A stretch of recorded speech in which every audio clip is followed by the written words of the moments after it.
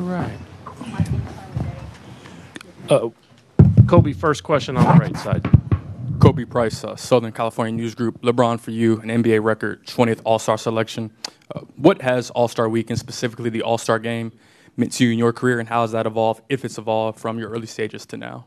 Well, I think as a kid, growing up and loving the game of basketball and, watching NBA All-Star Weekend and seeing that Sunday game, I always had dreams and visions if I was able to play the game at a high level and, give everything to the game. Hopefully I could be a part of that game someday. So it's just been an absolute honor to be able to grace the floor, throughout my career and be out there with the greatest players in the world, So a year in and a year out. So this is very humbling, very, very blessed, and it's something obviously I would never forget, obviously, part of my journey. LeBron, you missed the last game prior to the break in Salt Lake City because of the left ankle. Did you seek any treatment on it in the days leading up to the All-Star game? What's your plan in terms of minutes tonight, and how can you manage that and just your health in general to try to get this team as far as it can go the remainder of the season? Yeah, I mean, that's most important, yes, did seek treatment throughout the last few days, trying to get my ankle as strong and as back to where I feel, confident that I can, finish off this last third of the season. So I won't be playing the entire game tonight for sure. I'll get out there, run around with the young guys for a little bit, then shut it down at some point to kind of give my body and my ankle, more importantly, another opportunity to, to rest. Definitely I'm seeking some more treatment tomorrow, going into this week, because we have quite a few days this week as well. We're gonna play to the end of the week, see how that go. But the most important thing for me is definitely my health, where I'm at right now, and where our team is leading. We're trending in the right direction, but obviously with our Laker team, it's been about health all year. So trying to do what's best for me, for the betterment of the team. Dan, back left.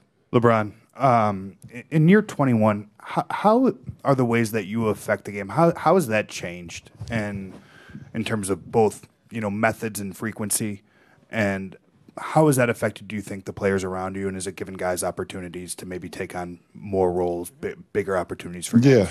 Yeah, I think for me, I can affect the game in a lot of ways. At this point in my career, it's still the same way. I can affect the game with, being on the ball, being off the ball, cutting from the weak side, slashing from the weak side, running in transition. I have the ability to shoot the ball in space at more frequency, at more high level than I was early in my career. So I've worked on that, but my mind is just sharper than anything. It's allowed me to go out there and sometimes just outthink the game and not have to physically be opposing, out on the floor for 40 minutes or 42, whatever the case may be. I'm out there. So, I could pick my spots, when I need to, be more aggressive offensively or less aggressive, and allow, guys like D'Lo and AR to run the team, and I could play off the ball, whatever the case may be. Being able to having a dominant threat like AD, being able to throw the ball to him and just wait to see what the defense is going to do and play off of that. So, I guess I'm just a lot more smarter than I was in my, first 10 years compared to these last 10 years. Standing on the left, Law. Hey, LeBron, Law Murray at The Athletic. Just want to talk about defense on the day of the All-Star game. You've been in the league for so long where the three-pointer and the importance of it has changed, and I think we talk about how that shot is shot more often than how it's defended. So from your perspective as someone who, especially now, has to defend so many threes on your team defense, what's your perspective on how it's changing, what you can do to defend threes? Well, I think each game is going to dictate what your defense, allows you to do or what you want to take away. At the end of the day, NBA teams, we're all NBA players. You can't take away everything. Guys are going to score. Guys are going to shoot threes. Guys are going to put up numbers. You can't take away everything. So you got to be willing. It's what you're willing to give up, not what you want to take away. So, but every team is different. Every team's portfolio is different of how they attack the game. And if you do your scouting, you do your research, players' tendencies, then you can, be proactive more than reactive. You're absolutely right. The game has definitely got to, because of analytics, when that tapped into our game. It's more just like layups, dunks, free throws, threes. A lot of teams are trying to shy away from the mid-range. A lot of teams are trying to shy away from a lot of other things that when I came into the league, that was very important. It's, depending on the teams that you're playing. The teams that want to shoot 40, 50 threes a game. The teams that want to shoot, 25 to 30. You just have to do your scouting and be prepared for it. Tim, standing here on the left. Tamon Ups, ESPN. LeBron, obviously, it's your 20th All-Star game, setting a record. And for the last generation, you've been one of the faces of the league. And when you came into the league, there was a lot of talk about who was going to be the person to succeed Michael Jordan eventually as the face of the league. And now questions started to crop up of who eventually, whenever you decide to stop playing, will be able to succeed you in that role. And I was curious, just sort of look forward, however long it is before you decide to stop, sort of how do you see that playing out, and who do you see as potentially being able to do that? I don't know, because when I came into the league, I didn't look at myself as the face of anything. I didn't look at myself as the next Michael or the successor to Michael. When I came into the league, the first thing I thought about was that I have to start over now. I had built my rep in high school from my freshman year to my senior year, from being a 14-year-old freshman. I was 6'2", 180 pounds, and I was like, okay, well, how can I make a name for myself at St. Vincent St. Mary, all the way to my senior year where I was the number one player in the country. And that's the same thing I did when I got drafted. I did not come in with the mindset that I was the number one player in the country still. I came in with the mindset that I got to start over, and I'm just one of 450 guys. I think that's what allowed me to kind of just build and build and build. I didn't think about being the face of the league. I knew I was being put in a position that was, being the face of a franchise, NBA franchise at 18 years old was very stressful. And, I knew the odds were stacked up against me, and a lot of people wanted to see me fail. And I just kind of used that as like motivation. And, but at the same time, understanding that I still have to be a professional.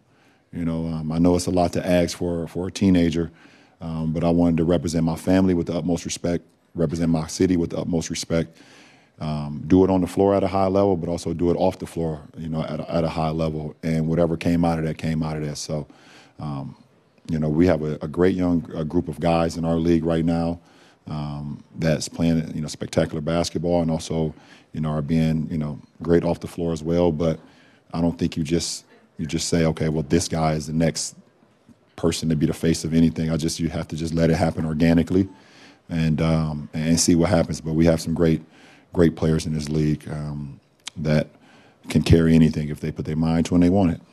Standing on your right, Rachel.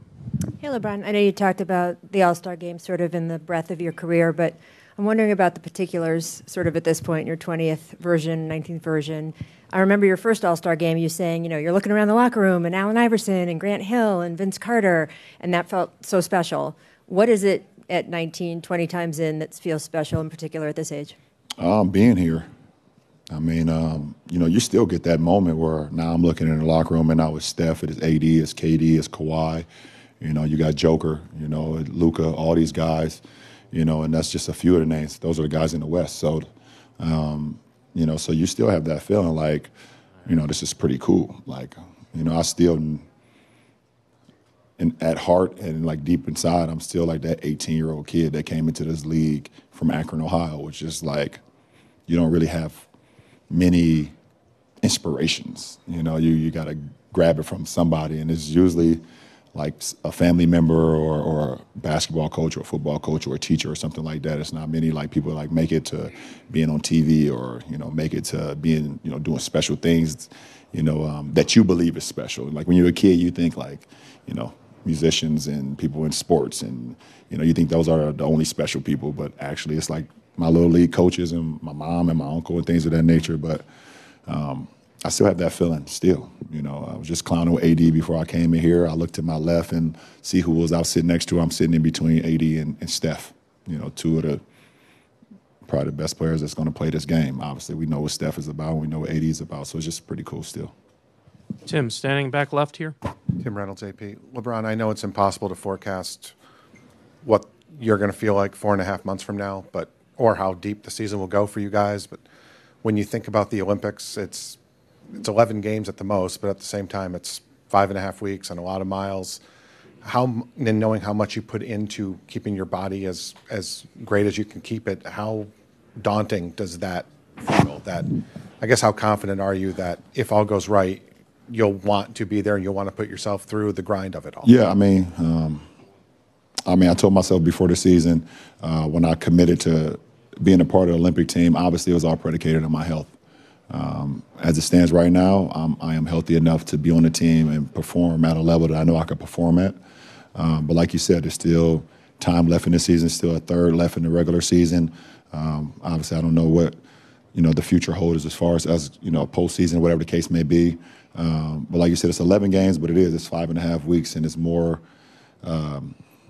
miles put on these tires, So, but like I've always, if I'm committed, which I am, to Team USA, then I'm gonna commit my mind, body, and soul to being out there for Team USA, being out there representing our country with the utmost respect, and go out and play. But the one thing that I know for sure, I don't have to carry the load. I've never had to carry a load on any one of the 3 teams that I've been on: the 04 team, the 08 team, and the 12 team. I just try to implement what I do best, and be as great as I can be out there on the floor in the minutes that I'm out there. And not sure obviously right now what the full team is going to look like, but from some of the names, I know I don't have to feel any pressure going out there to feel like I got to carry the team. That's going to be a full 12-man roster that's capable of doing it both offensively and defensively on any given night versus any country in the world. Assuming that you're closer to the end of your career than the beginning of your career. I am. I promise you. Have you mapped out what that looks like to you in terms of how many more seasons, and then, does it end with the team you're playing for right now? I have not mapped out how many seasons I have left. I know it's not that many. I also don't know if I will. I was asked this question a couple of days ago. Will you kind of take the farewell tour, or will you kind of just Tim Duncan it? I'm 50-50. I'm going to be honest, because there's times where I feel like I guess I owe it to my fans that's been along this journey with me for 2 decades plus to be able to give them that moment, whereas every city and whatever the case may be, and, they give you your flowers or whatever the case may be, and that seems cool. But the other side of, I've never been that great with accepting praise. It's a weird feeling for me. I never really talked about it much, but it's just a weird feeling for me. So to go in each city, if that's the case, I don't know. I've seen Mike's, I've seen Kobe's, I've seen a lot of guys. I just don't know how I feel. I don't know if I will feel great about it. Maybe the only child in me, maybe, but I don't know. But I am a Laker, and I am happy and been very happy being a Laker the last 6 years, and hopefully it stays that way. But I don't have the answer to how long it is, or which uniform I'll be in. Hopefully it is with the Lakers. It's a great organization and so many greats, but we'll see. I don't know how it's going to end, but it's coming. It's coming for sure. Appreciate it, guys. Thanks, LeBron.